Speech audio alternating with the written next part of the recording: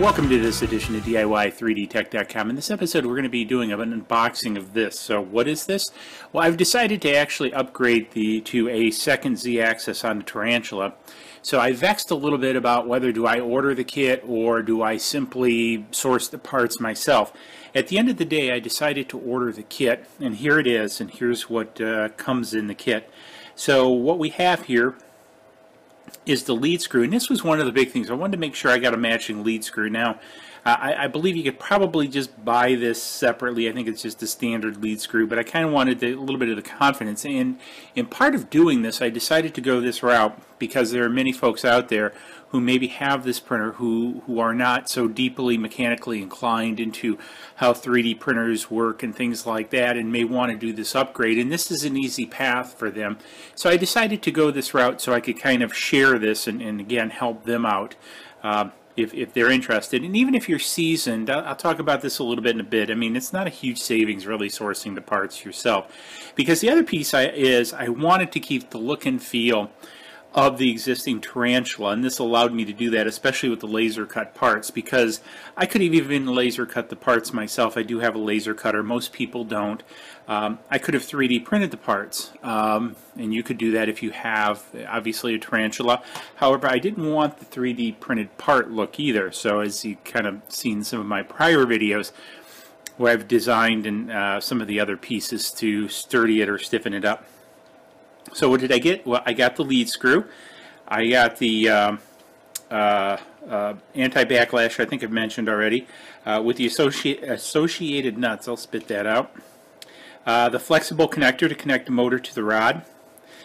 Some T-nut adapters to connect all this stuff, as well as the acrylic pieces, laser cut acrylic pieces to attach the motor and the backlash to the X-axis.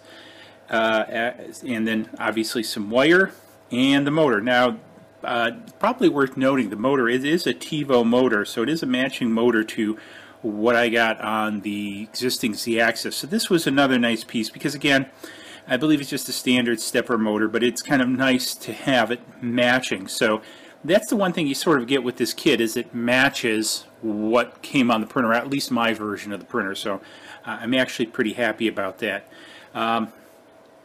So when I looked at doing this, you know, because I could buy the lead screw and anti-backlash, excuse me, for about 14 bucks. The coupler, I don't know, around $6.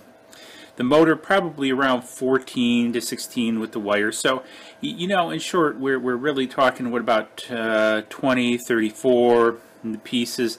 So, you know, probably they made about $10 on selling this kit or sourcing this as a kit, not including whatever the cost of the pieces were. So yeah, the cost was about 50-50, and I decided, you know, to get the matching parts, it was worth the extra, say, 10 bucks.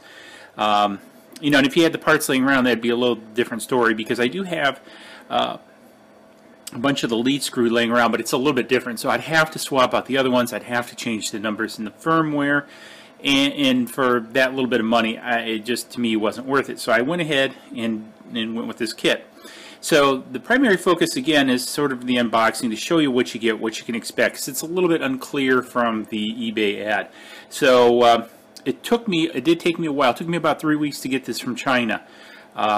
And they warned me about that when I ordered it, because of the demand for this is so high, and I can kind of see why, because again, if you're looking to source this yourself and you don't have a whole lot of experience, this is the easiest way to go. So I'll put a link down below to where I got this from on eBay, and then what we're going to do is, in the next video, we're actually going to assemble this on the Tarantula, and I'll show you how it kind of fits together and goes together.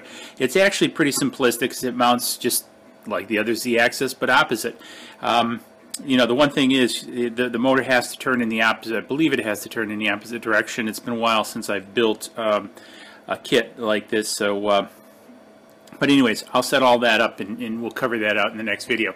So hopefully this was helpful. You found this interesting. If you have a Tarantula and you're thinking about doing it, I would recommend the kit. You know, again, might be about 10 bucks more, but I think it's 10 bucks less headache.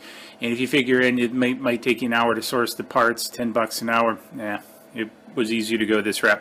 So, hey, if you found this interesting, give it a thumbs up.